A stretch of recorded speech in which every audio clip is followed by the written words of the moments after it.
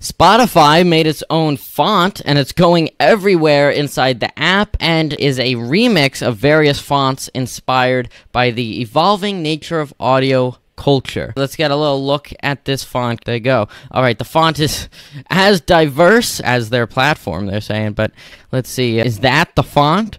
They keep showing different fonts, so I'm a little confused, but it's made to fit every volume. I think it's like the same font, but they're using like different font styles. I think what they're trying to show off is that the font's dynamic, right? That is the font, or the typeface, really. It can be changed in many different ways to make it thicker, smaller, thinner. I kind of already thought that this was already a thing. I thought this was their font that they've had for a while, but I guess not. I guess it's new. I like it because they can see, like, this is it, kind of more stretched out, thinner, you know, all different stuff. They can adjust it for all different reasons and purposes and different things in the app, make it really thick, you know. I think that's awesome. It sort of reminds me of Discord's own font. Yes, a little bit. Slightly, yeah, there you go.